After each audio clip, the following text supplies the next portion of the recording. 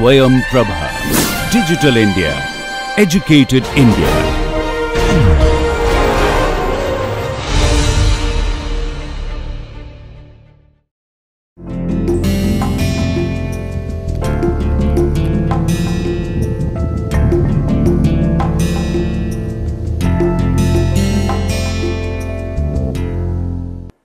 Good morning everybody. So today we are starting the second class. So in the first class we talked about how energy has intertwined in our day-to-day life affairs. We talked about some of the basic requirements where energy plays a critical role. We talked about the case study of ammonia production, and then we concluded the class with the fact that India is a oil dependent economy where it is continuously importing oil in order to run most of its industrial functioning and all other automobile industry, transportation industry and different kind of production unit. So today what we will talk about in the lecture 2 is what really is this oil economy and what is the genesis when people realize that we really have to think beyond the oil. So if we look back, if we really read through the history of energy dynamics, we will realize fairly early in around 1950s, 1940s and 1950s, it was realized in United States that oil or any other fossil fuel, as a matter of fact, will not be there forever. A time will come when they will be sufficiently depleted from the floor of earth, and we really need to think well in advance how we will get around the oil deficit situation. What will be the technologies which will circumvent that situation? So a mitigation effort has to be initiated at least 30, 40, 50 years ahead of time before the crisis really emerges out. So just have a look in this lecture. First of all, we will talk about that how these reports were coming, and there are several contradictory reports over a period of time, and today we will kind of summarize in the first part of this lecture that what were those initial reports which are kind of landmark report today, and where we really stand and where in a specific India stands retrospective based on those US reports and the current report of Indian energy sector. Okay, so let us start the lecture 2, which is our lecture 2, which is the first part. We will talk about the oil economy of the world. So as I was telling you that there are several reports which were coming, and the very first report which came was called Hubbert peak theory. What is the Hubbert peak theory? Okay. Hubbert peak theory, so there was a scientist, a gentleman called Hubbert, who proposed in 1956, who first proposed in the year 1956 that it is basically a paper he presented in the meeting of the American Petroleum Institute when he was American Petroleum Institute, where he stated that oil production in the United States will peak between 1965 and 1970.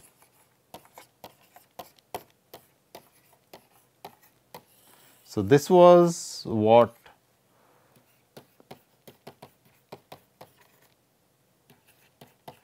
oil production peak.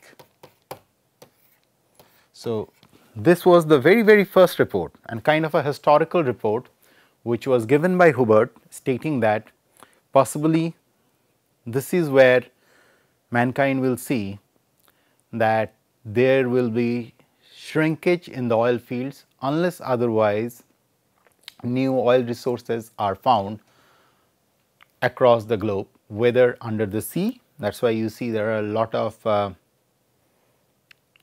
undersea drilling taking place all over the world, or any other places in the world where there is sufficient oil and which is easily pulled out from the base of earth and which could be easily transported. Okay. So, this was the very first early historical report, but interestingly, though Hubbard predicted that it will be around 1965 and 1970, that really did not happen. Oil production did not peak, but that does not mean that Hubbard was wrong. Followed by this, there were several back and forth reports which came, but in between 2005 and 2007, United States Department of Agriculture came out with another report which is also called the Hirsch report, and we will narrate it in the next slide where we will talk about. So, this is between 2000, so it is kind of little a, like it is between 2005 and 2007, and the source is US Department of Energy, and this is also called Hirsch report, which was published during this time, HIRSCH, Hirsch report. Okay. So, the Hirsch report highlights on these following points. So, point 1, it says these are the key points. The first key point is world oil peaking is going to happen. So, this is true, someday or other is going to happen, it is just a matter of when it is going to happen. The second critical point, so this is important. So, this phenomena of oil peaking, which is the maximum production, could cost economies dearly. It will have a direct impact on the economy of any country.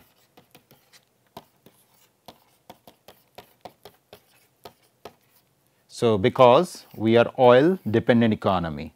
Next, the third point which Hirsch report highlighted is, it is an unique challenge. This situation poses an unique challenge to mankind, a challenge in modern times since industrial revolution man hasn't faced. The fourth interesting point in this, that it is a real problem, is the liquid fuel for transportation. So, where it is going to hit the most is the transportation sector, because this is one sector which is the lifeline, will be for all our economic development. And that you can always see, that if you walk through or move through the highways, you will always see that it is the trucks which are carrying all the goods from one place to another. Then what they said, in order to mitigate this problem, mitigation efforts will run for decades before we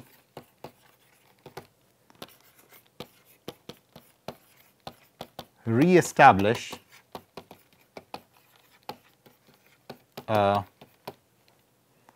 oil independent economy, or I would say an economy where you are not fully relying on oil. Oil may be a very small fragment, there will be other sources which will be used to derive the energy for it. So, this report further continues, as we will come to the next slide. So, one second, let me check. Okay. So, the sixth point of the report was both supply and demand will require attention.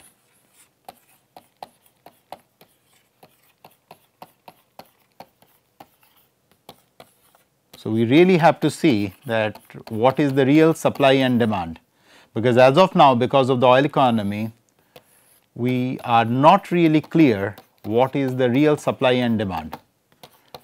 But with the change of the landscape, we really have to be careful and recalibrate. So, there will be a lot of recalibration which will be needed,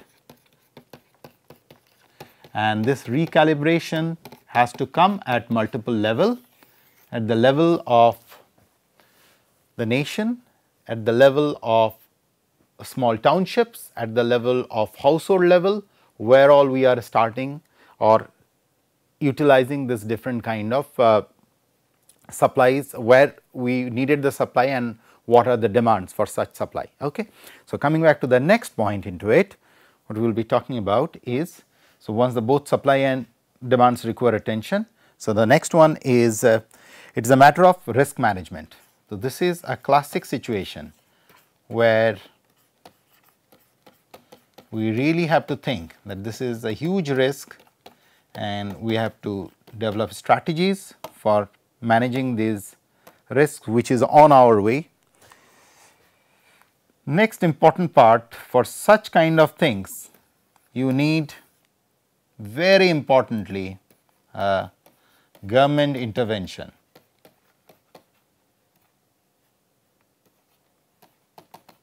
Without government intervention, the whole area of mitigating the oil crisis cannot be tackled. This is a very Herculean task. The next point, what Hirsch report very clearly says is that economic upheaval is not inevitable.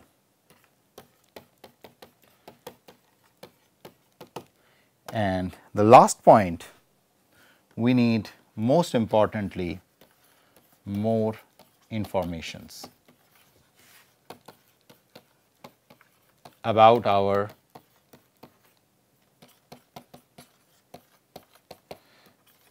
current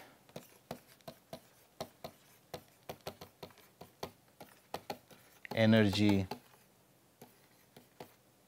demands and use.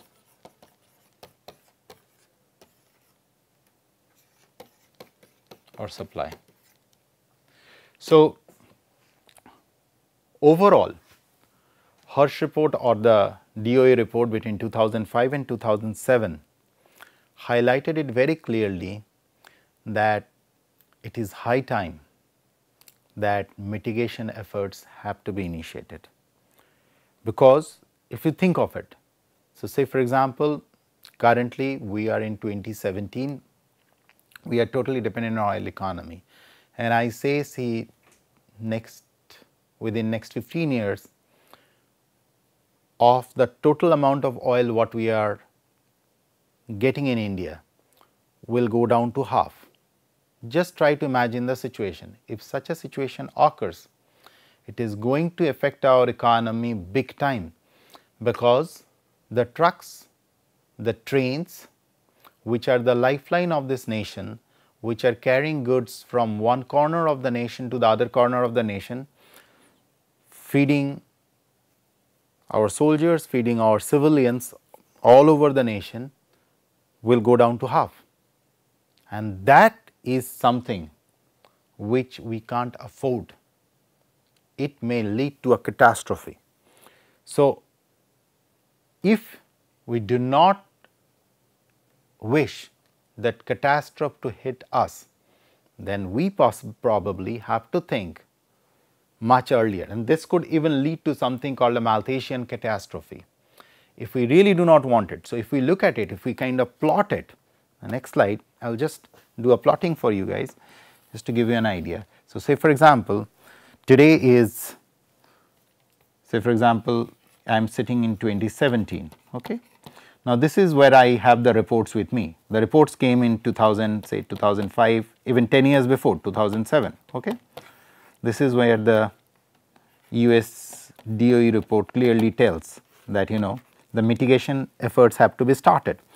So, and I know, say for example 2030 or say 2040, where we are seeing the whole oil thing, oil peak is going to happen just for the. So, then it is high time that I start investing on ways and means today on other energy sources. And if I do not do that now, if the government does not invest money on other energy sources today, then what we are looking at is, at this stage if we reach, then we are looking for a catastrophe. And this does not need further reiteration that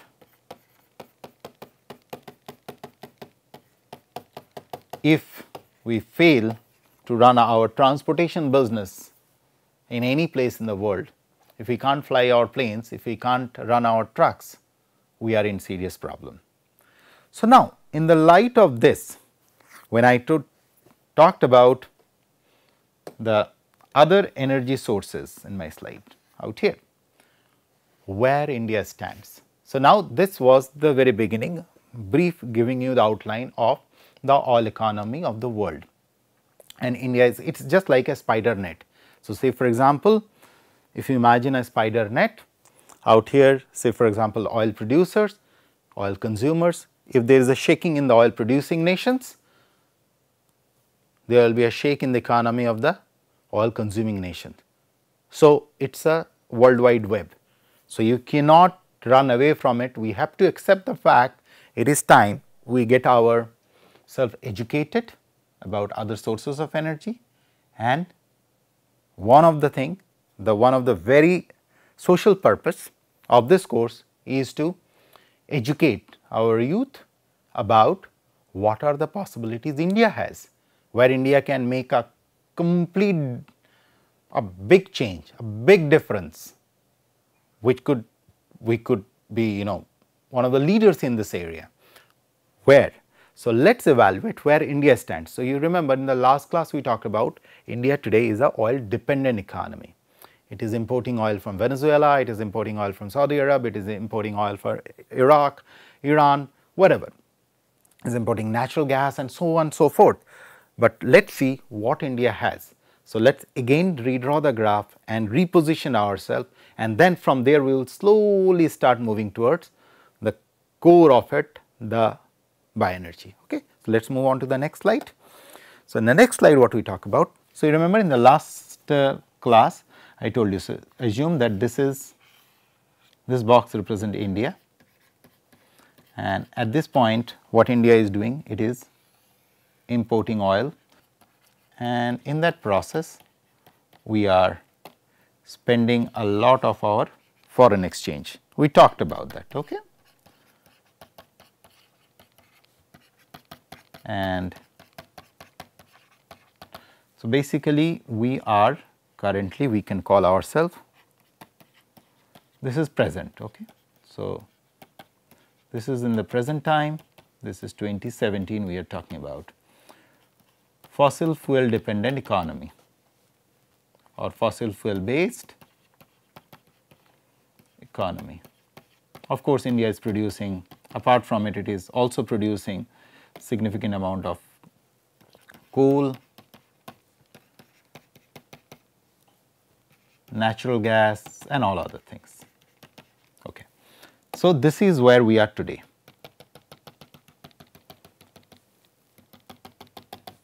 So, evaluate the situation now where we want it to go. Now, if this is where we are standing today, so where do we want? The first thing what we wanted to do, this foreign exchange spending, if we wanted to reduce this, that is our goal, because if we reduce this, then we should be able to invest this or funnel this money for doing more and more research into the area of renewable energy. Now, let us see what India can offer and what India has, as a matter of fact, which could be very helpful.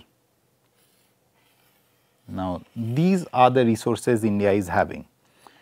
We are the rich diversity of biomass, which is the direct source of the crux of this course called bioenergy, one area. We are diversity rich, then we have plenty of sunlight. The country has no dearth of sunlight. So, we are a very healthy photovoltaic nation. We have solar cells, PV here stands for photovoltaics. We have a huge sea line which gives us the tidal energy. We have waves. If you see the Bay of Bengal on one side, Indian Ocean in the bottom and Arabian Sea, you could harness them, harness energy from this movements. Then we have plenty of wind, which could be running the windmills. Those of you who have visited the Gujarat coastline all the way along the Somnath, all the way to up, if you go to Dwarka, you will see a lot of windmills located in that region. So, this is for the electricity. Then we have the crisscross network of rivers, which is the hydropower, and we have the geothermal sources.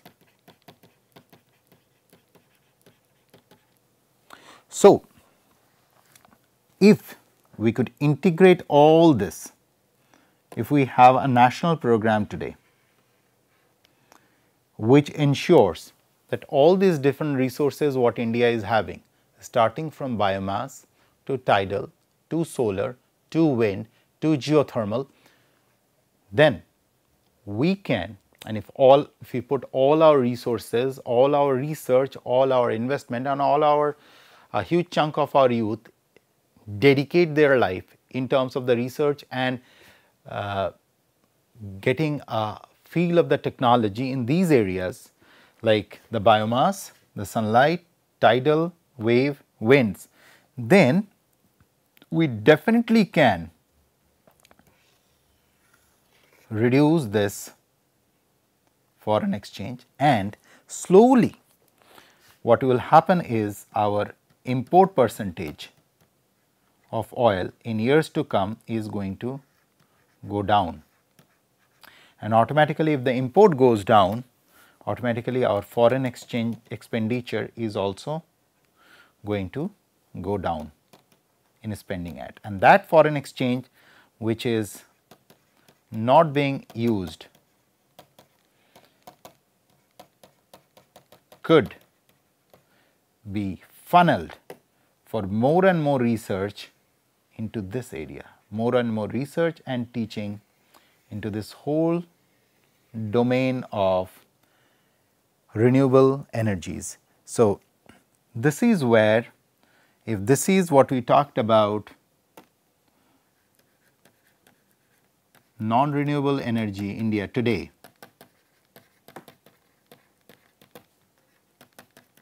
where we are heading is, or where it should head is, a world of renewable energy. And in this sector, there is a huge room for different form of innovations which is waiting.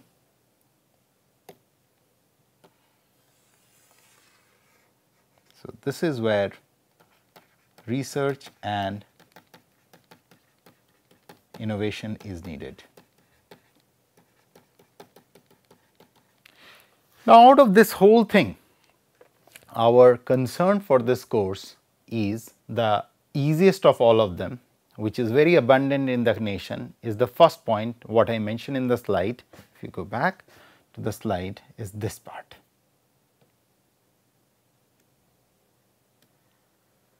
This is what we will be dealing with, and partly we will talk about some of these part where the plant dies and all these things will come very handy to us.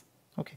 And so, this is where we will be concentrating, but before we get into this, let us move on to the next slide where we will be talking about what are the overall use of energy if you look at it.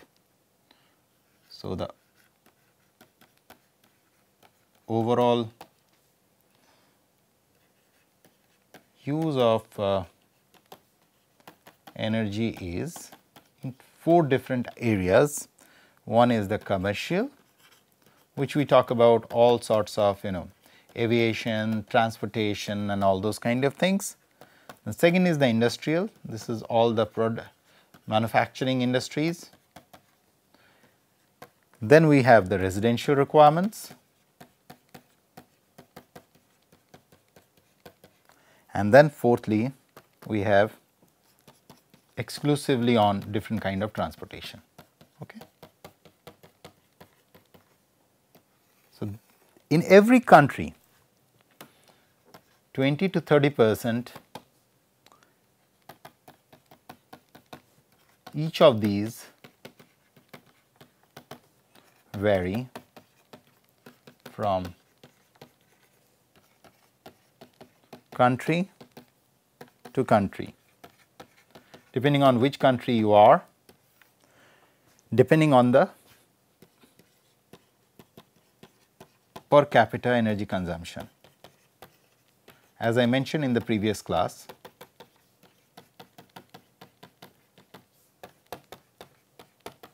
energy consumption. So,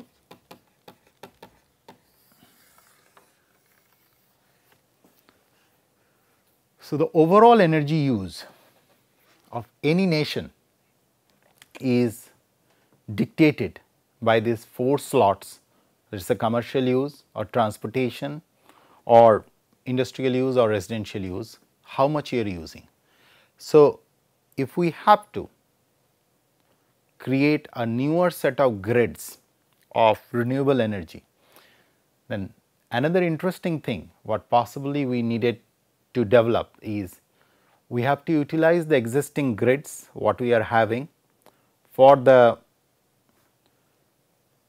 current sources of energy, and we have to integrate these renewable energy sources on those existing grids to transport energy from one place to another or transport power from one place to another. Okay. So, today let us summarize what we have talked about. So, today we talked about, first of all, we talked about historically the oil landscape of the world, how from since 1950s till this day, how the different predictions have shaped the way the governments of different nations have acted towards mitigating what is called as the oil peaking. So, there will be a time when there will be maximum, and after that the oil production is going to fall down since that time. Then we talked about where India stands and what are the different energy forms which are very easily available to us and which could be utilized for or which could be channelized using technologies to mitigate the problem of the declining oil production across the world. So, and lastly we talked about the 4 different areas, namely the commercial, industrial and the residential and transportation, where energy is being consumed to the maximum level. So, with this today we will conclude the second lecture. In the third lecture we will move on to describe the different units which are used for measuring energy, and then we will talk about the domain of bioenergy per se. With these first two lectures where you get an overall idea about how energy, in your first lecture we talked about how energy rules our life, and in the second lecture we talked about how the oil economy is influencing, and then how the oil economy is slowly shifting to reach its maturity, and after that there will be further decline only, it will be aging industry then, and how from that point onward different sources of energy where bioenergy will play a very critical role will take over from there, and where India can make a whole range of difference, because if you look at it, again reiterating this fact that if we look at India's situation, all these things, whether we talk about the biomass which is abundant,